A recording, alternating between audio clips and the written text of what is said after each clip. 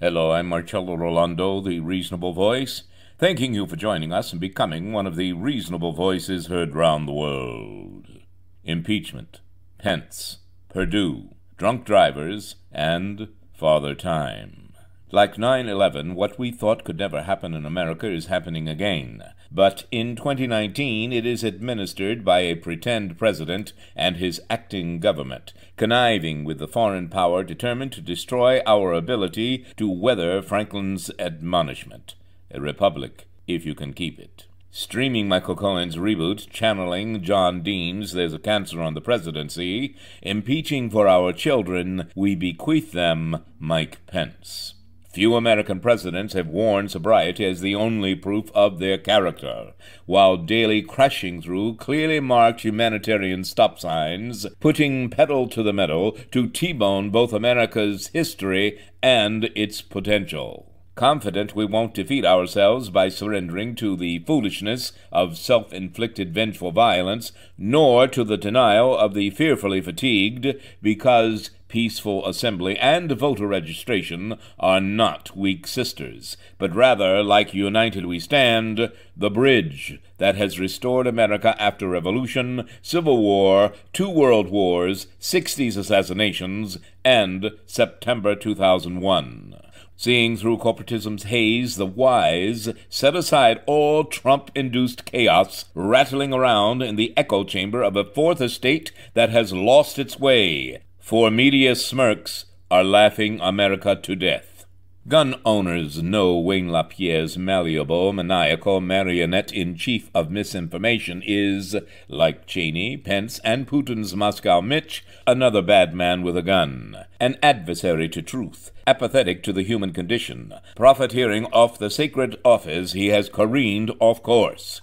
So, answering 2020's call, the rational rise to eject Trump Senate enablers, not with tiki torches, but with reasserted government of, by, and for the people. Having learned from Odessa grandmother Sandra Saxton, who faced the hateful rage of a mass murderer, but unlike her president and our Congress, took immediate action, saving her family from NRA-sponsored mass hysteria. We now unite. To unscrupulous marketing of e-cigarettes and opiate producers, speeders whizzing by school buses with flashing red lights, drunk drivers, and people who supply civilians with military-styled AR weapons, we now say enough. Witnessing the difference between investigative reporting and the laziness of talking heads repeating a liar is a liar, we are, like time, moving on.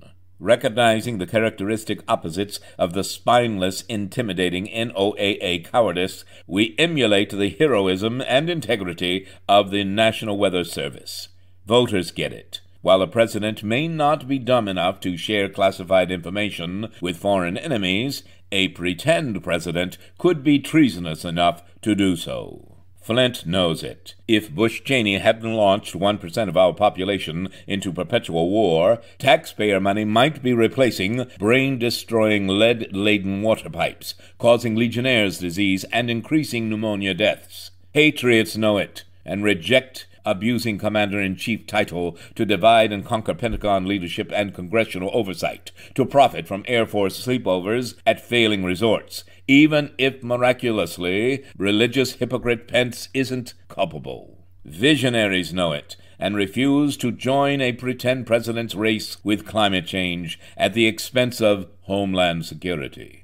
Now, we the people embrace national choices and individual responsibilities for a presidential riddle wrapped in an acting government mystery inside the enigma of his resort-tweeted military-industrial complex, refusing to permit the undoing of his oath of office by foreign policy for financial gain.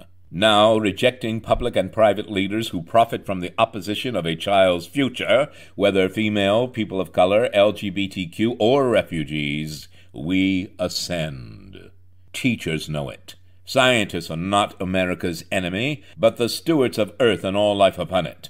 Armed once again with the conviction of we hold these truths to be self-evident, we legally entrap impeachable producers entangled in vaporizing our future, now blowing smoke-screen billions to escape their tobacco predecessors' fate.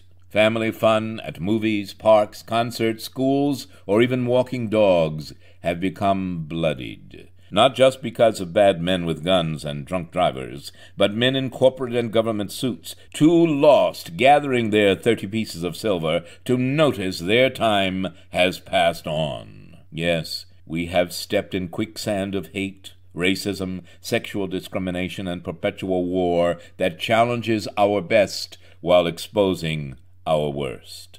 Allowing extreme individual focus, we fail to see family and national unity's time limits, because many things we believe true never were. Filmmaker friend Kent and I rarely got to work together, so we made time for lunch every 3 or 4 months for personal catch-up and, of course, movie-making brainstorming. He with a beer, me iced coffee. At our last lunch, he asked to send me a play he'd written for my director's opinion. Then, back to work, looking forward to September's lunch. America's first murderer was hanged in 1630. Its first drunk driver arrested in 1897. Although conservative Republican Texan evangelical Christian Kent C. Williamson and liberal Democrat Roman Catholic New Yorker me were solid friends, just like our country, the United States of America, our next lunch was never promised. Thank you, and join us. Become one of the reasonable voices heard round the world. Peace be with you, Kent, and with your spirit. Amen.